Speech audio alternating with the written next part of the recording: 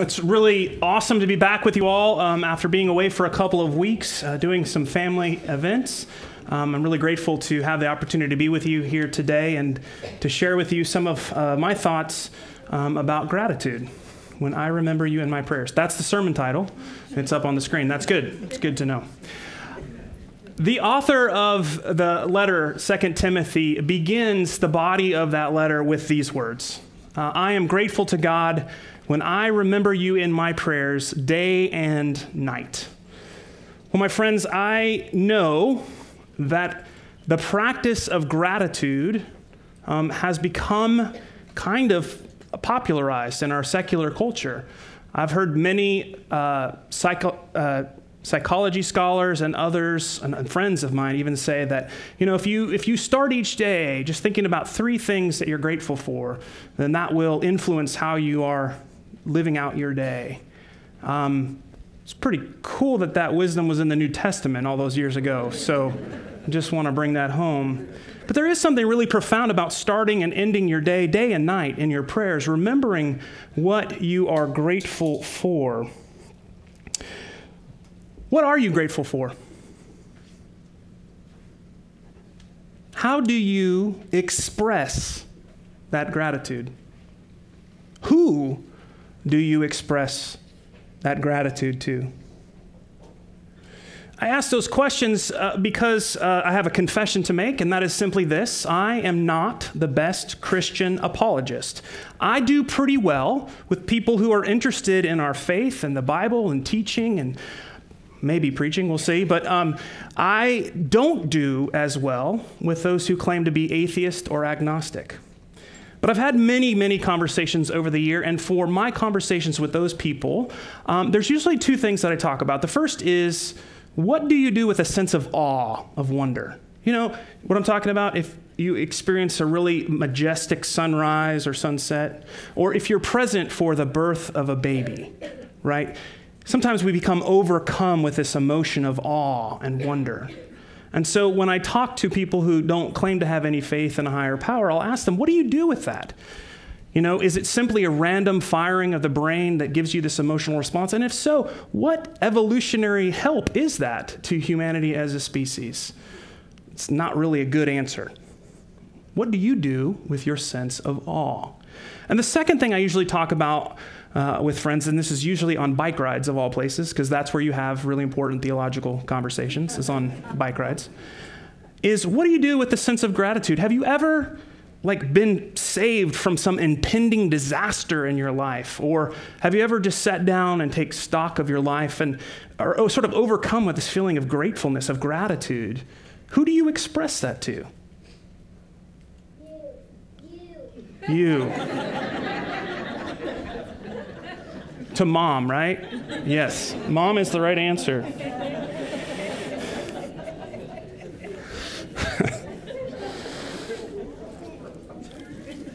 Well, in addition to having conversations with our non-believing friends and family, I actually think that this practice of gratitude can be quite profound for us. I want to encourage you, like the author of the letter does today, to remember in your prayers day and night the things you're grateful for. So, what are you grateful for? For me, it's a pretty simple thing. All I have to do to remember what I'm grateful for is to go home. If you don't know about my home life, it's pretty great.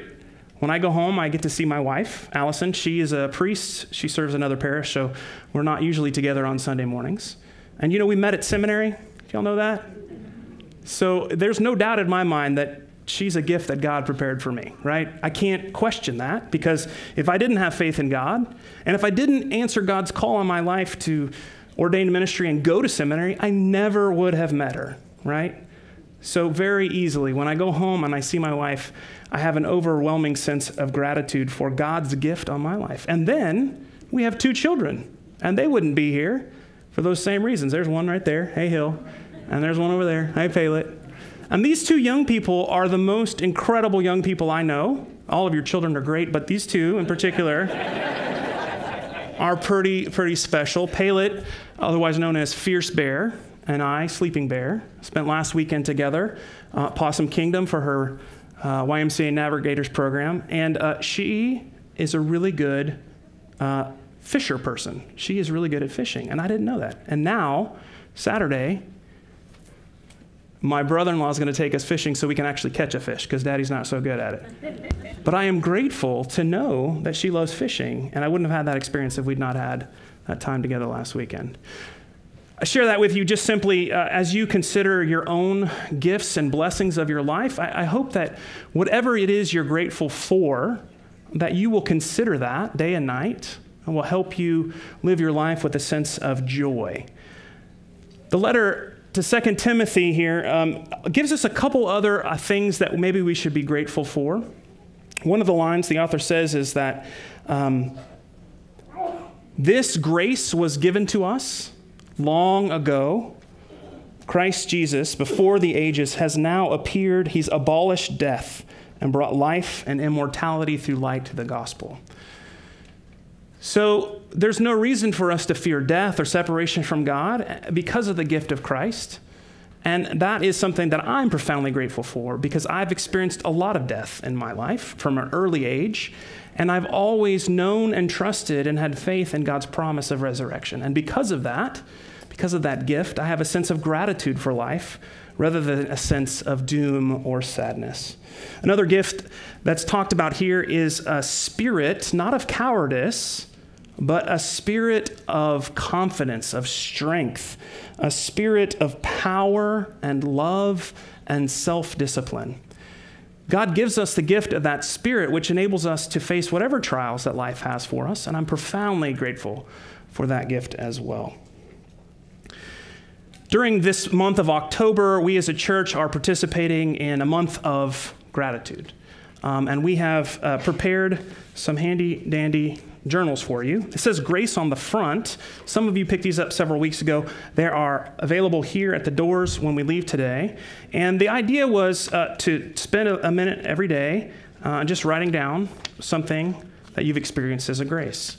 But here's the secret. In the middle of the journal, it turns to gratitude, right? And so the idea is that every day that you would write down something that you're grateful for. And that when you come here on Sunday, that you would go to one of the stewardship tables upstairs and write down on a leaf just one thing that you're grateful for. And you can do this today as well. If you go down the hall, the ambulatory, by the nave of the church outside of the garden cloister, you'll see a giant tree. And every week, throughout the course of the week, all the leaves that are written on will be added to that tree. So at the end of this month, we can look and see all the things that we as a church are grateful for, calling those gratitude leaves. What do you do with a sense of gratitude?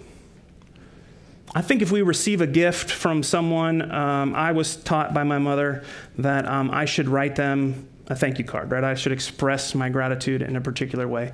Not so that I would get another gift the next year, but out of a profound sense that I'm thankful and I want to express that. And I think it works the same in our own lives with our relationship with God. If we are grateful for the gifts that we have received, and we acknowledge that those gifts come to us solely by God's grace, then we should in turn express our gratitude through giving back to God. And we do that, we call this stewardship, through giving back to God our time, our talent, and our treasure. So I encourage you this month to prayerfully consider all of those gifts in your life, those things that you're grateful for. You've got a journal. Spend some time with it. You don't have to follow it exactly as it's prescribed. Spend some time just thinking of all the grace that you've experienced and all the things that you're grateful for, and then tell God, show God that you're grateful and how you practice your stewardship of time, talent, and treasure. I'm grateful for you. I'm grateful for this place. And I'm thankful that we are in this journey together. Let us pray. Gracious and holy God, we thank you for all of the many gifts you've given to us, especially the gift of health and salvation that we know through our Savior, Jesus Christ. Lord, all that we have and all that we are gifts from you. We are created in your image by your love, and we are grateful. Help us to show our gratitude to you and be an example to the world in all that we do, sharing what we've been given from you. We pray all these things in Jesus' name. Amen. Amen.